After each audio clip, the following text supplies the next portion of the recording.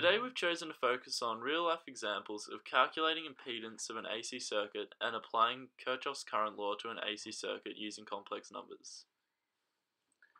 The two important characteristics when performing calculations with sinusoidal currents and voltages are the magnitude, RMS, and the phase angle, and these can be represented effectively by complex numbers. As seen here, the waveform function is represented by a complex number in polar form with an RMS value. This is as a mathematical background / basis of complex numbers. There's pretty much two forms in which this occurs, which is rectangular or polar. They can both be represented in an arcane diagram where x is the real part and y is the imaginary part. It is necessary to know how to transform rectangular to polar and vice versa. This is evident in these equations here. Rectangular form should be used for addition and subtraction, and polar form for multiplication and division. Impedances are represented by vectors in AC circuits, which are made up of a real part, resistance, and an imaginary part, reactance. The expressions for impedance for each of the components resistor, capacitor, and inductor are given here, and their angles are based upon the relationship between the voltage and current through each component.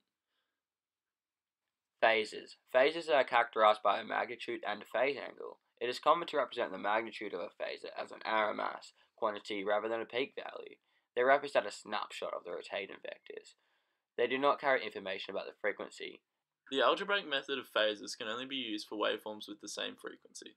For the first problem, we will use complex numbers to apply Kirchhoff's current law in an AC network.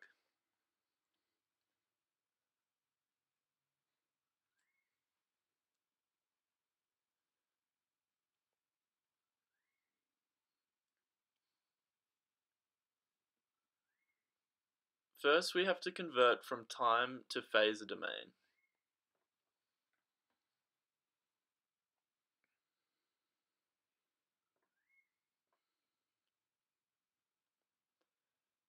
The amplitude value is multiplied by 1 on root 2 to obtain the RMS value.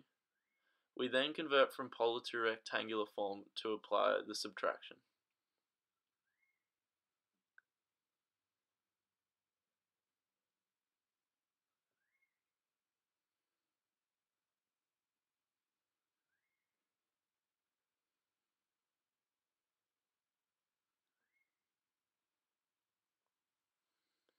We then convert back from rectangular to polar form.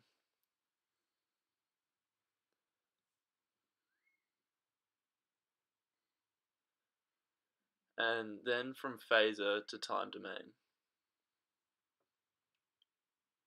This gives us a final expression for the current waveform. For the next real-world engineering problem, we see a resistor in series with an inductor, and we have to calculate the total impedance.